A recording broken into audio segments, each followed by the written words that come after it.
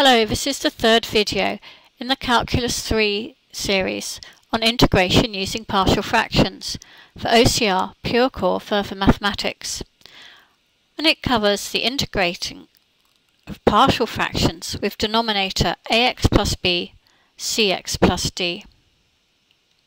It often helps to rewrite the integral of an algebraic fraction in partial fractions. First, we need to check that the order of denominator is greater than the order of the numerator. If not, then we'd do an algebraic division and integrate the remainder using partial fractions. Once we have our partial fractions and possibly an integer, we would split the integral and handle as two or more separate integrals. In this example here, let us just check. Well, x minus 9 is linear and x plus 1 multiplied by x minus 4 is quadratic, so we won't have to do a division first.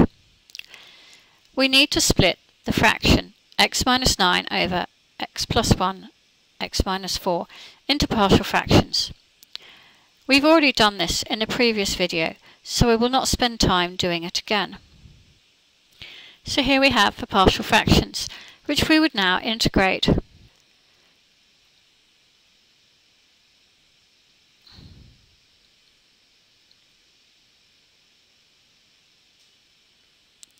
So using the result, standard result for 1 over x plus k shown in the box above, this would give us 2 ln x plus 1 minus natural log of x minus 4. I'm just going to use one constant of integration. If I wanted to, I could combine those logs using the log laws.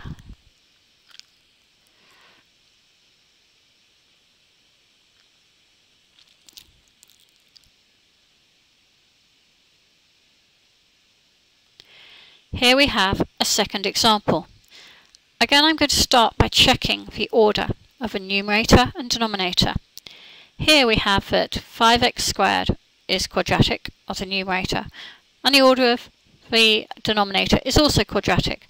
So I will need to do a division.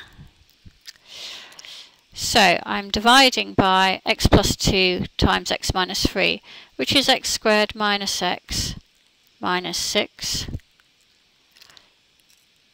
and it's 5x squared. So it's going to go 5 times,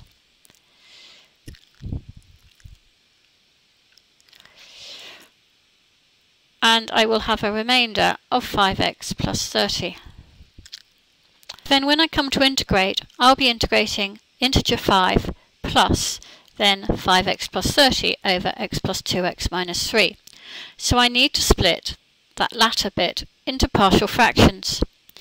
From previous videos you can see that I will be splitting that into some coefficient a over x plus 2 plus some coefficient b over x minus 3. So as we did in previous videos, we'd multiply up by the denominators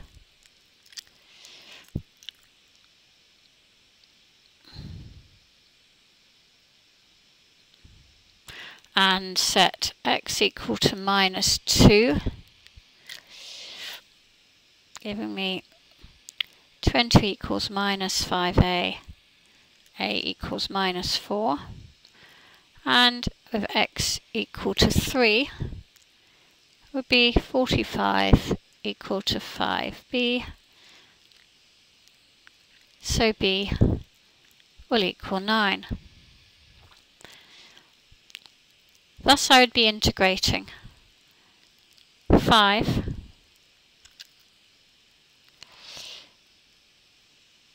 minus 4 over x plus 2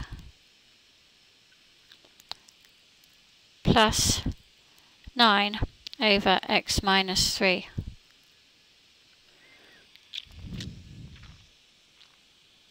It doesn't really matter if you write these as separate integrals or as terms within one integral, as long as you remember to integrate the terms independently. Using standard results then, this would give us 5x plus 9 then x minus 3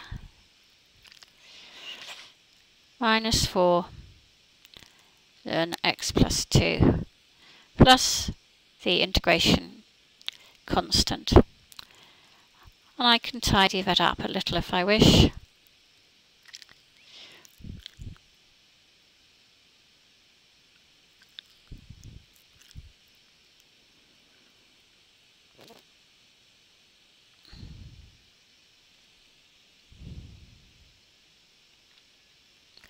You may feel it's really only worth combining the logs for smaller powers or when evaluating a numerical result.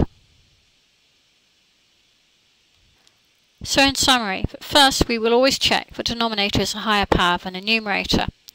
If it's not, then we must do a division to find the integer quotient and then use the remainder, which we will split into partial fractions.